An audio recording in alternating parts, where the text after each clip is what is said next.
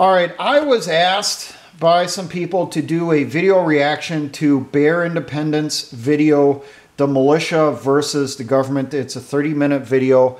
I'm going to pin it in a comment and also in the description of this video. Now, this video that he did came from a question he received. Can civilians be as badass as infantry? And overall his answer on that was no. And he goes through giving reasons why. Now, a lot of the things he mentions in this video is stuff I've mentioned in the past.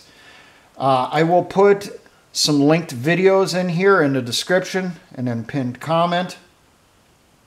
First video is painful or uncomfortable militia truths. The next video is, are we doomed that there is no overall militia leader?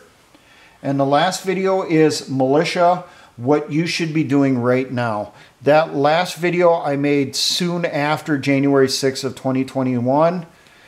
It's still relevant. The things I tell you that you should be doing right now in that video, it's still as relevant today as it was 2 years ago.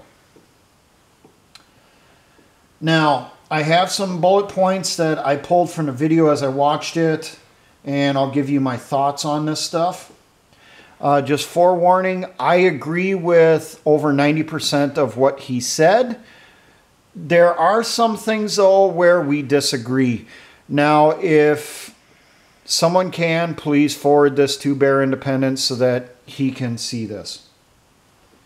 Now, first off, he said that if you have the Minuteman equipment, you should train with it. I 100% agree with that. I have seen so damn many people in the militia, in civil defense groups and survival groups who have fancy equipment, have fancy weapons, that have no idea how to use any of it. They have no idea, will it work for them in the field in the way they want to use it for? And they just get the stuff because, hey, that's really cool. This YouTuber over here said I should get it. Or this magazine over here said I should get it. Or I seen the Navy SEALs in this video using this piece of equipment, so I had to get it. Learn how to use what you get, plain and simple. And that goes from your firearms to your sleeping bag and your equipment for inclement weather, meaning rain, snow, wind, the bad stuff. Learn how to use it. Train with it as much as you can.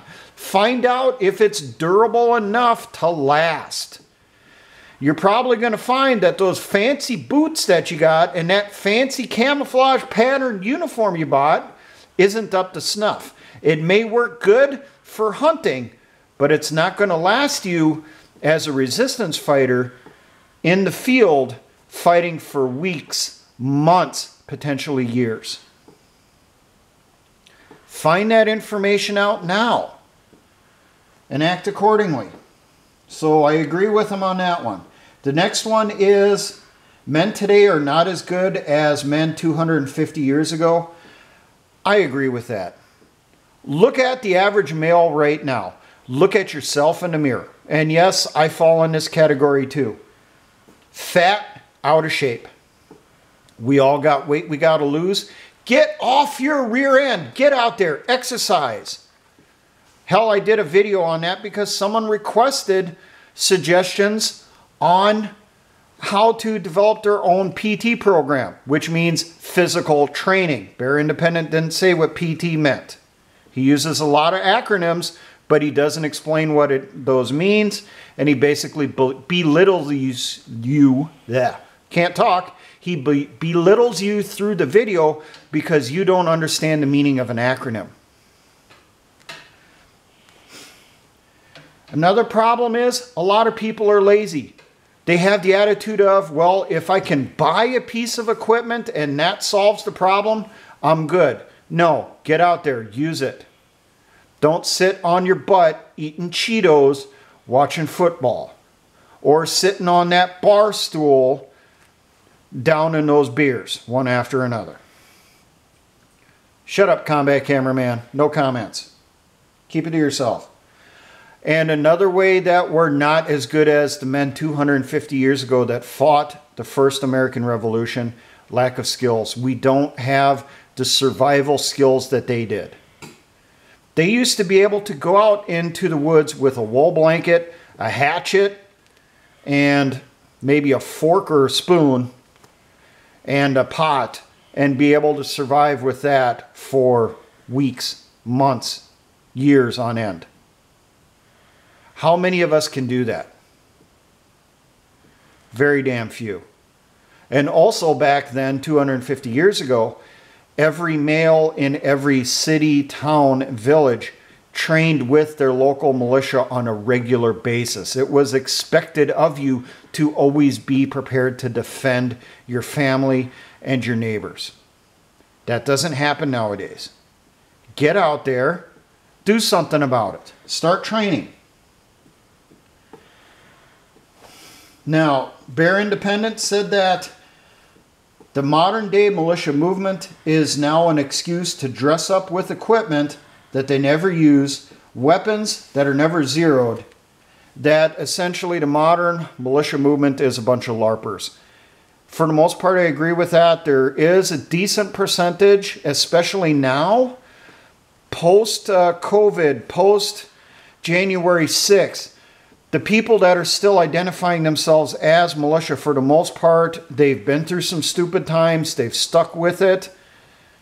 You know, for the most part, those aren't the LARPers anymore. These are people taking it seriously. So I do kind of disagree, but I also agree with them.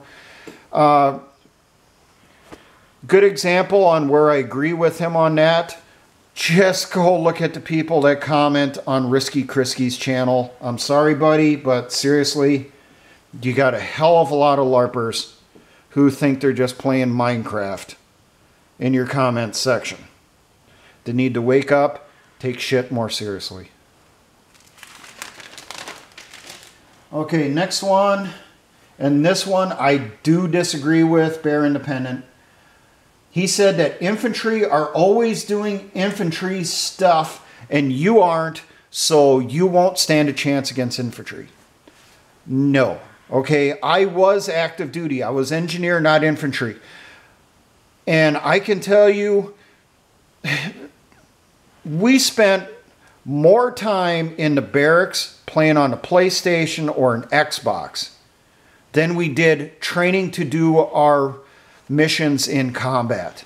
And that was, you know, years ago.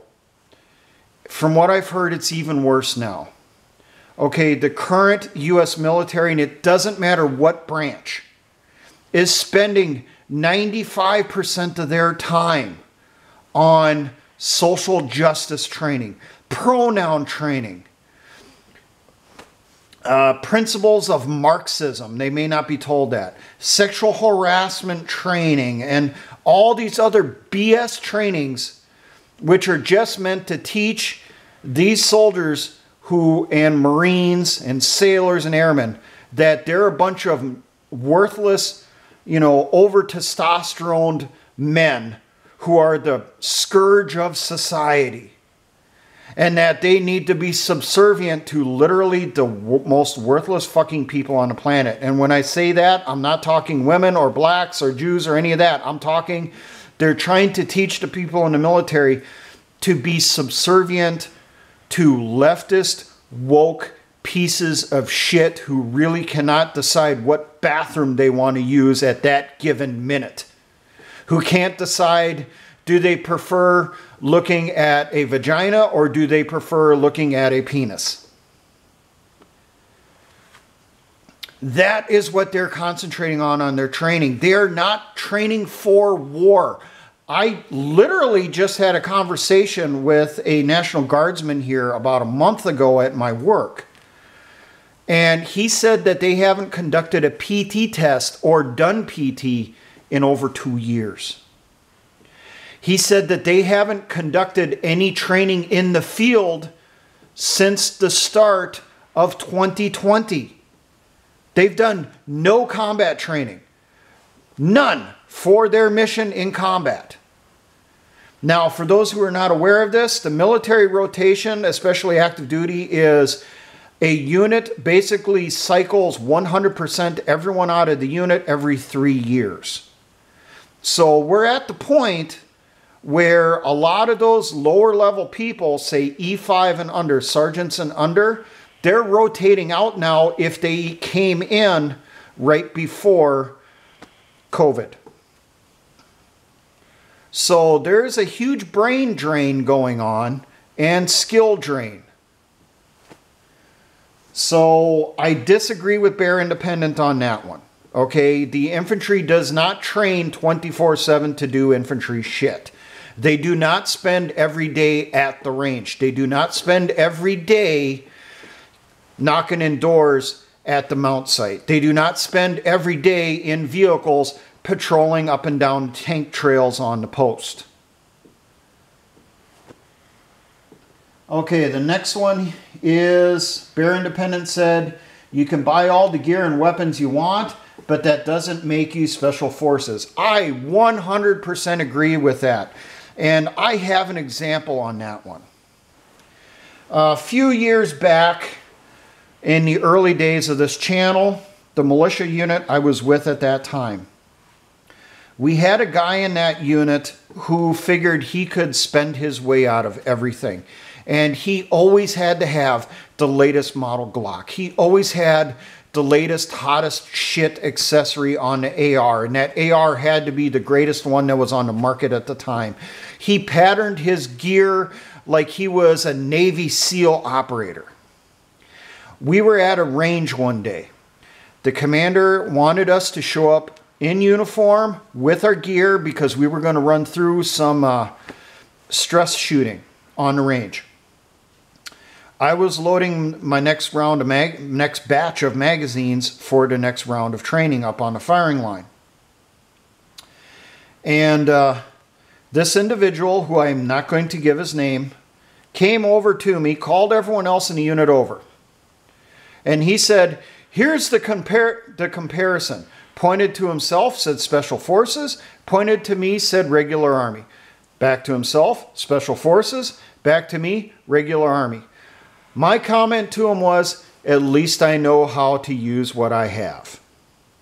Now, when we were up on the range shooting, take a guess between the two of us, who was the one who missed almost every single one of his targets? It was Mr. PX Ranger, the guy who thought he was Special Forces. He would do his push-ups, do his side straddle hops, his jumping jacks, do the laps back and forth on the range, whatever was required, get up there, try to shoot, and he couldn't hit a fucking thing. I got up there, did my stuff, and all you heard was ping, ping, ping, ping, ping, ping, ping, as the steel targets went down. When it was over on paper targets, my rounds were in the silhouette, for the most part, in the chest, and in the head area, depending on how close we were to the target. When he was up there shooting with his fancy Glock with the freaking sights on it and, you know, his AR with his scope, you know, I'd say 9 out of 10 rounds were outside the edge of the silhouette. They were in the white on the paper. Just because you can buy Special Forces shit doesn't mean you are Special Forces level shit. Okay? In truth, you're just shit. Okay, then he came in here. Next thing he brought up was, can you fight the government? Overall, he said no. I disagree with that. Now, there's some subs on this to when he brought himself up to the answer to that question. First off, he said he talked about defense spending and how much the military gets in budgets every year compared to other countries around the world. I can tell you from being in, defense spending does not equal effectiveness. There is a massive, massive amount of fraud, waste, and corruption in the Department of Defense. Very little of that actual funding actually goes for the equipment, the training, you know, to the troops themselves. There was a huge problem before 9/11 under Clinton, where you had all these funds going to bases to modernize the barracks for the troops. Well, quite a few of the post commanders, the people, those officers that ran those bases, those generals and those Fulberg colonels, were taking most of that funding that was meant to pay for maintaining the barracks and upgrading the barracks, and they were upgrading their homes. I remember one post commander, he got caught spending over $1 million remodeling his kitchen. Another one spent almost $1 million remodeling his damn bathroom, for God's sakes. Military spending does not equal effectiveness, especially now with us concentrating on woke SJW training. He also said that we have no leadership in the militia movement, which means we're uncoordinated and we're doomed. I did a video on that. Go to the correct one in the pinned videos. He said, lacking medical support. I agreed. Okay, we concentrate on basic first aid. We don't have those connections, that networking to what to do with that casualty after we've performed first aid. Do we have a doctor? Do we have a nurse? Do we have a veterinarian that could fill in as a doctor in the unit, so that that casualty that we provided first aid on can get patched up, can get those bullets, those fragments, the shrapnel removed from their body, sewn back up, blood pumped back into them, IVs pumped back into them, so that they'll survive on to the next fight. And that's lacking over at least 95% of the militia units that are out there. Try to find those people. Hell, even getting an EMT is better than nothing. But you still need that doctor. You still need that nurse. Or as I said, a veterinarian. A veterinarian does get trained on the basics of human physiology before they specialize in their areas with animals. A veterinarian can transfer over. They just got to do the studying on their own, the practice on their own to get to that level. Now, the next area he said is intel networks, meaning spies and observers. I agree. Okay, you need to be talking to the people that can't join you in the field. Explain to them what you need them to do, what they need to look for, how to identify the enemy's equipment, enemy's vehicles, estimates on troop size, and all that stuff. Come up with a way that they can pass information to you. This is stuff I've covered in videos in the past. I've mentioned this stuff here and there, but I haven't explained how to set up the network because truthfully, I'm not sure how to do that. But we should be talking to people. Talk to your family members, your friends, the people that agree with you but aren't willing to fight. Get that intelligence network set up.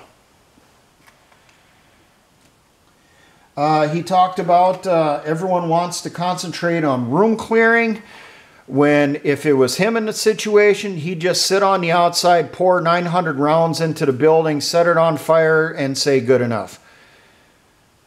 I don't agree with that.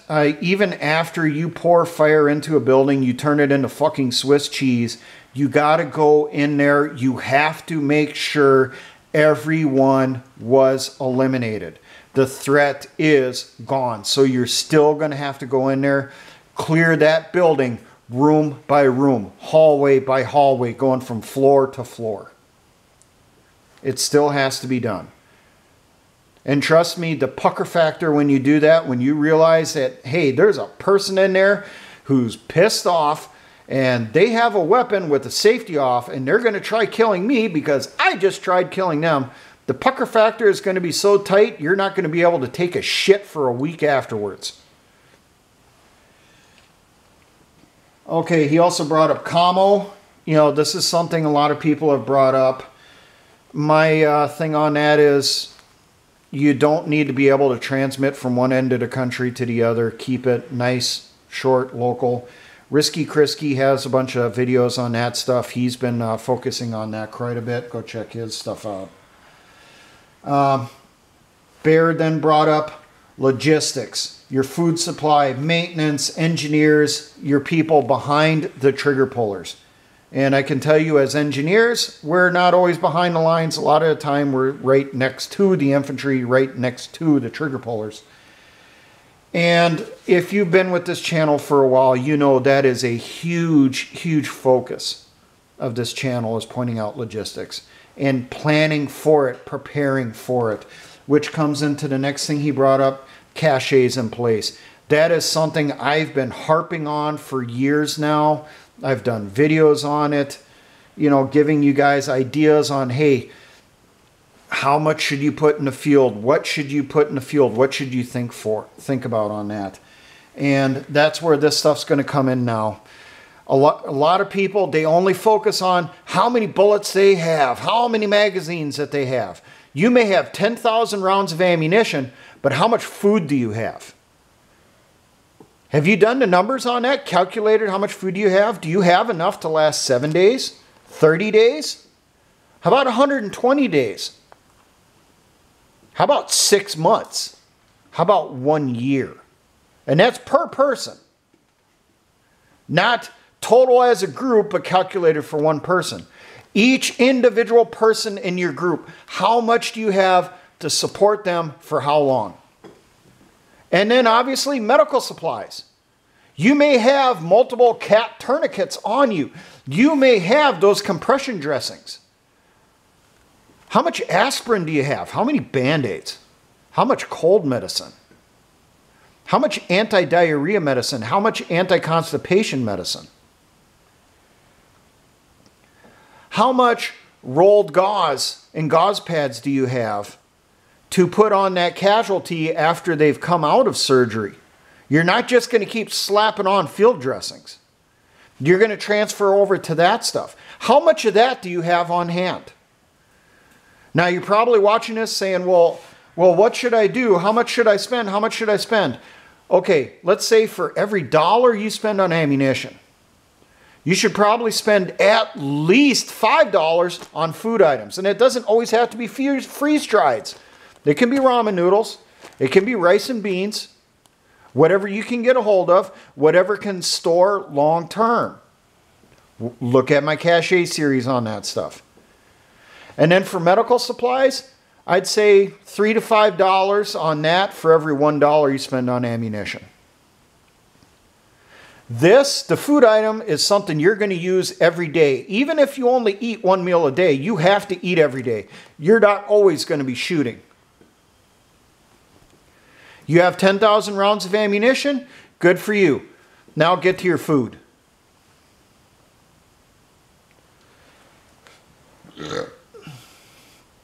Next thing he mentioned was safe houses. That comes to, once again, networking with your family and friends. That if you got to go into the city, you have somewhere you can hide, you can stay, you can rest up for that 24 hours or whatever amount of time. Or, you know, you brought someone back. They've gotten medical care at that country doctor's house. Well, where are you going to take that casualty now? Where are you going to transport him to so that he can do recovery or she can do recovery? Not all casualties are combat. You could potentially come across a woman who was gang raped out in the field, who's barely holding on, who's going to need medical care, and she's going to need someone to help her psychologically as she gets through it. Have you planned for all that stuff? I know most haven't. Something that I do agree with he brought up next was study resistance operations. I agree wholeheartedly on that. I've mentioned it multiple times. You know, there are special forces manuals out there. Look at those.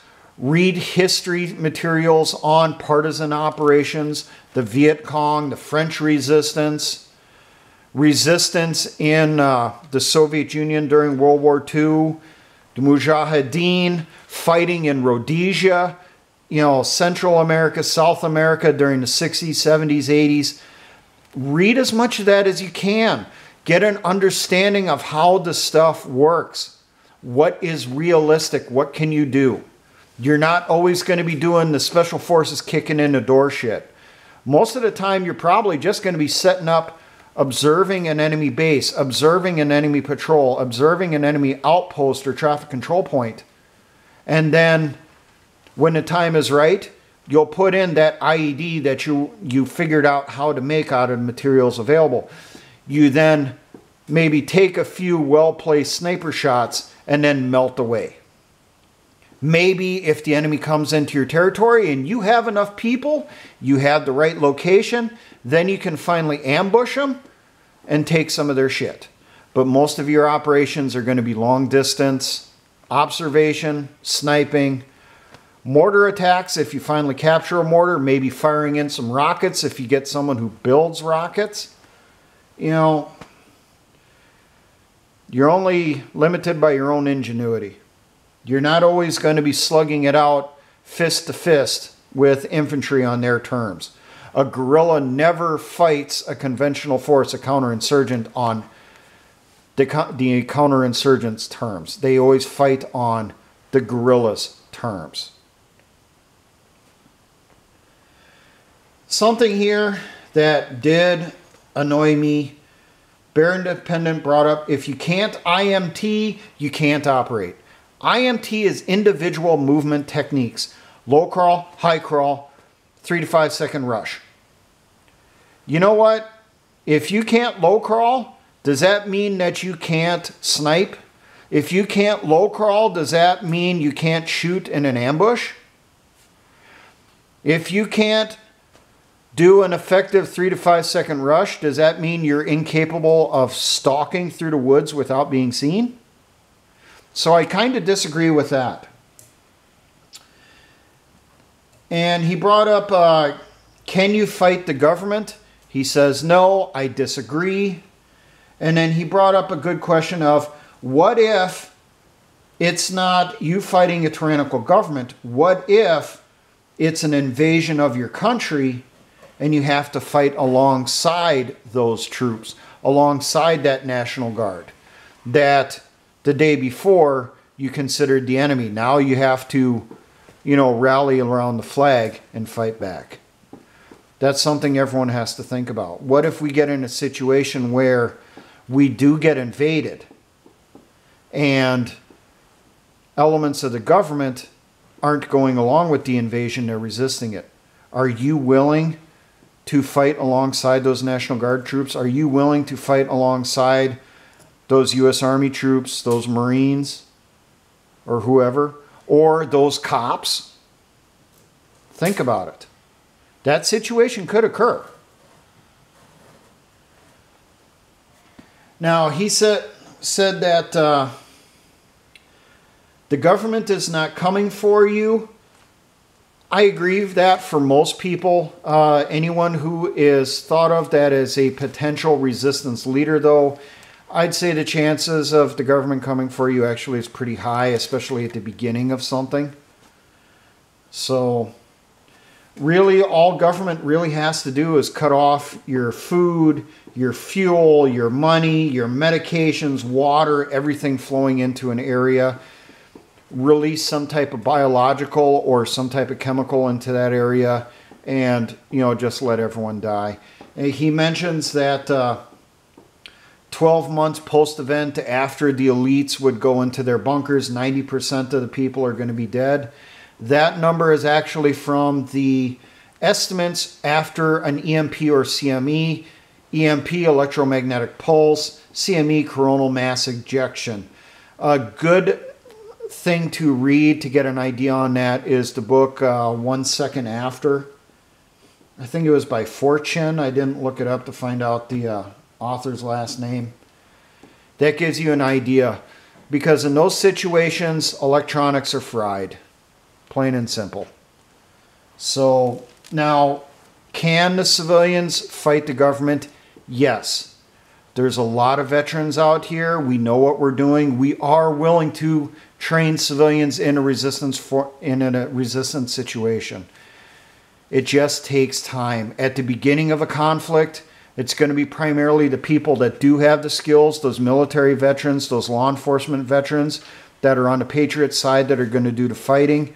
And at the same time that's going on, we're training those civilians, getting them ready to join the fight. Plain and simple. That's why the government hates veterans. So I disagree overall on that point from Bear Independent. Now, for all my engineer brothers in the Patriot and militia movements, always remember, essayons.